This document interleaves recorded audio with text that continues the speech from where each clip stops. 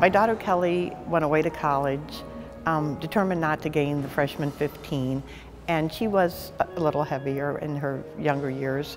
So she started exercising a lot, eating healthy, and then, every time she came home, we noticed she had lost more and more weight. By the end of her freshman year, going into her sophomore year, she began to have that bone structure showing through her skin, her face, and she was getting to look a bit skeletal. And then we knew something was wrong. Kelly was never overweight, but maybe a little bit heavier in high school, and then she went to a really small, rail thin through college. We didn't realize really how bad she was. She never had in-house treatment or anything. She just went to a counselor. So she got married, and one day she went to bed and her husband found her in the morning. Essentially, my family grieved for so many years because we didn't really have any way to discuss it that was healthy.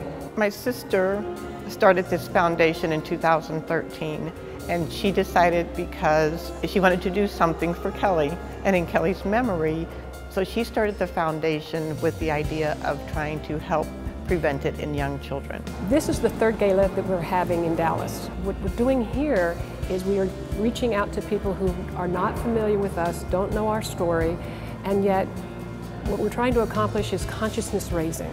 We have never had a silent auction before, and we have a very large variety of items. We have a variety of services as well as products. We have a variety of prices. Carolyn Jones is a local jazz musician, and she and her band are here. She's a beautiful performer, and I know that everybody's going to have a great time with her music while they're buying at the auction. And my sister Nancy is going to make some comments tonight. Nancy's going to talk a little bit about what could have happened, what might have happened, and maybe our vision of what can and will happen in the future if some young person does get diagnosed with an eating disorder. I just want people to be aware that it's out there.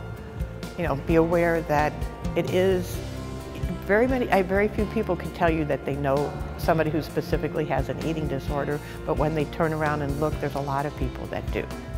So it's just the awareness that it's there, and it's such a secret, hidden under the carpet type disease. I would also like to demolish the notion that this is a rich white girl's disease. And there are people of all walks of life, people of all race, nationality, socioeconomic background that get this disease. Between consciousness raising and then helping to create the tools for the kids, as well as the parents for signs to recognize when there is a problem, these are some of the subjects that we're trying to address with the funds that we're raising.